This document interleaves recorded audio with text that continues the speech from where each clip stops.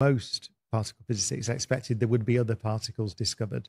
There's a particular in theory. that same experiment. Yeah, at LHC. So there's a particular theory which motivated by string theory a long time ago called supersymmetry, which is a property of the universe. It's been around for many decades. Yeah, and it came initially from either from string theory or from some other, and got incorporated in. I can't remember historically which way it came, but it